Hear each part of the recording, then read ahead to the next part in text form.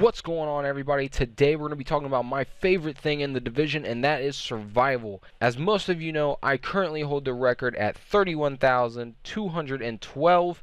That is the highest score in the game right now in survival in PvP mode. So in this video, I'm going to go ahead and I'm going to teach you some of the tricks and tips that I have that I use for myself, and I teach the people that I play with in survival. This is a score that I got on that run. It is the highest in the game right now. So make sure to pay attention, and hopefully this video will help you out with some of the tips and tricks that I use in the game to get these high scores, and hopefully you can have a chance to get something as high as that. Don't forget to like and subscribe, and hopefully you enjoy the video. Let's get on with it. Alright, so the very first thing that we want to talk about is the virus filter crafting. The virus filter crafting is the most basic and most essential thing that you need in this game mode. As soon as you get the basic virus filter, I would highly recommend getting the advanced virus filter. That way you can go into the contaminated areas, including the ones in the dark zone, sooner. The basic virus filter is what is required to go into the dark zone, making it the most basic of all things to craft in survival mode. The advanced virus filter is optional, you can do it later. However, I always get it right at the exact same time because it requires not that much more. The basic virus filter requires 2 blue fabric and 2 blue tools, and the advanced requires 1 blue fabric and 1 blue tool. So the very next thing that we want to take a look at is entering the dark zone, or dark zone entered as it said on the scorecard. This is a very easy thing to complete, as all you need to do is craft you a basic virus filter. I do recommend getting the advanced, but only the basic is required, which is 2 blue fabric, 2 blue tools. Once you have that crafted, all you need to do is find an entrance to the DZ, run up to it, jump up on the ledge or on the car, and then press action button and enter into the DZ. Once you have entered into the DZ, you will be able to run around and look for the antivirals, start collecting survival caches, and get a lot better gear. You will also know that the objective has been complete, as it will pop up on your screen letting you know that that objective is complete, as you can see right here, and then it'll tell you what your next thing to do is. Moving on to the very next thing is the flare gun crafted. Now the flare gun is required in order to extract, so it is a very necessary piece of gear to acquire. It requires 1 gold division tech and 2 gold weapon parts. Very easy to come by. All you really need to do is find one of the division tech boxes and you are good to go with that. It's a very basic, and it is a required thing to do in order to extract from the dark zone, complete the mission, and even get a high score, let alone, like I said, complete it. Now the next thing we want to talk about is antivirals retrieved. Now this is an optional objective, however it is required for going for a high score. Sometimes you can get the antivirals and go and extract instantly. However, if you're going for score, you want to get your antivirals and keep killing. Now your antivirals can spawn anywhere from DZ1 all the way up to DZ6. They can be at numerous locations. Normally they are at landmarks such as the one right here. Now, when you get your antivirals, you'll notice that you automatically get a free division tech, which is great. Now if you are with a team, they can all pick up the division tech as long as they are within a close proximity, which is very, very helpful to the rest of your team. Getting your antivirals is a very necessary thing that you need to complete in order to get a high score. Now the next thing that we're going to discuss is kind of a 3-for-1. Extraction completed, hunter defeated, and extracted with chopper. These 3 all combined after you call in an extract. When you call in an extract, you have about 2 minutes to get that hunter cleared and get ready for the helicopter to land. Now once that helicopter touches down, it's going to give you about 30 seconds to board the helicopter. Once you have boarded the helicopter, you are basically home set free. You will complete all 3 objectives at once: extraction with helicopter, hunter defeated, and extraction complete. You'll have all 3 of those completed, and you'll be on your way back to the terminal with all the gear and all the prizes that you've gotten from completing survival. Now while we are on the topic of extracting, let's go ahead and talk about how does the order of extracting affect your score. If you extract first, that is 600 points added to your score. If you want to go for a score run, you need to make sure you are the first ones to extract. So if you see an extraction pop up and you think that you are able to make it there in time, before they are able to clear their hunters and get on the helicopter. You need to go there and kill them. That way they do not steal 600 points from you. Now there are numerous ways that you can get other players killed. One of the ways is by going up to an extraction while they are extracting and making extra hunters spawn on them and hoping that they are not geared enough and aware enough to take out the extra hunter. The other way, which is my personal favorite, is you going up there and killing them yourself while also dodging the hunters.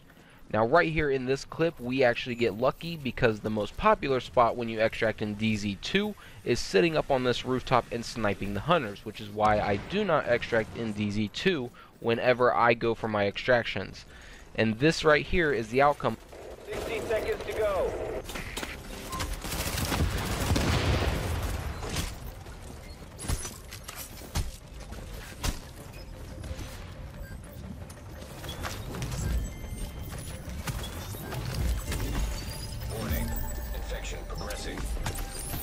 So one thing you may be wondering is, how do I get into the DZ quickly without having other people jumping me when I'm trying to farm my gear? Well, we've got the solution for you, and it is coming in right now. So Upper Echelon Gamers and myself are proud to present to you the survival map.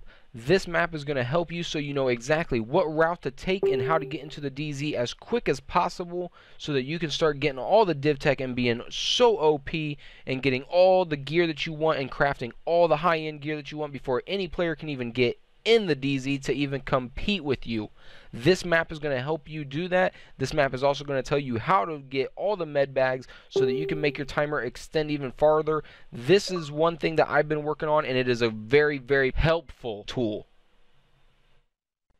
Now comes the combat column, the most important column of them all. This is how you're going to set that world record, is in this column itself. Every kill you get is going to add up to this column. Elites, named, and veterans are worth so many points. If you want to go for that world record just like I did, you have to sit here and you have to clear this column and clear every single NPC in the DZ and even clear some outside of the DZ. You have to literally put it in your mind that you have to clear the entire map in a certain amount of time. You have to clear the entire DZ, every street, every underground, every nick and cranny in the entire DZ. You also have to clear landmarks outside of the DZ in order to get that score really high for a record. So if you want to go for that, you have to kill everything. You have to kill everything quickly as well. Purples, yellows, elites, and named bosses, and all the landmarks, and even the hidden ones that you have to look for. You have to kill everything efficiently and quickly in order for you to even possibly go for that world record run that you're looking for in survival. Add up and equate to yellows and named enemies. So killing purples really quickly is definitely worth doing because they will add up to your score. But yellows and named enemies are definitely the best ones to kill as they provide you the most score. There are hidden yellows on the map in the DZ. So if you can find them, they will add up to your score even more. There are also yellows patrolling the entrances to the DZ in the light zone outside of the DZ at the entrances. So those will actually add up as well. The goal is to kill all the purples as quick as possible, kill all the elites that you're able to find, and a couple of them roaming outside of the dark zone entrances, and killing all of the named enemies at the landmarks. If you can kill purples really, really quickly and clear them all out, kill a whole bunch of yellows, including some of the hidden ones and some of the roaming ones outside of the dark zone, and you can clear all the named enemies in the dark zone at the landmarks, you will have a very high combat score, which is going to coordinate with a really high survival score. The next thing on our list is the survival column. Now this is your survival time, players revive, thirst, hunger, disease scores, and your cold rating. Now the survival time is obviously going to be extremely long because you're going to be in the DZ for a long time clearing all the landmarks, all the purples, elites, and names, and getting that high score. As for the cold rating, it's very easy to complete. All you need is some gold fabric, go into one of the safe houses, and do just like I'm doing here in the video, crafting a bunch of the highest clothing possible that you can get. Now every time you revive a player, it rewards you with 240 points per player. which is a lot. So if you revive somebody after you kill them and then you turn around and kill them again, that's 240 free points. However, most people tend to leave as soon as you kill them. As far as the thirst and hunger, those are actually very easy to maintain. All you gotta do is pop food and water every so often. Whenever it says that you're gonna start getting hungry or thirsty, just use a canned food or an energy bar or a soda or a water. As for the disease score, that is actually very difficult because the score goes down the longer that you're in and the more infected you become. However, you're going to be in there for a long time because you want to kill a lot of AI. And AI kills and NPC kills, especially veterans, elites, and names, are worth more than getting out with that disease score being higher. The next column is the looting column. This is a very easy column to max out in. All you really need to do is have full consumables, so 3 medicine, 3 painkiller, 3 sodas, 3 water, 3 energy bar, and 3 canned foods, and 3 medkits.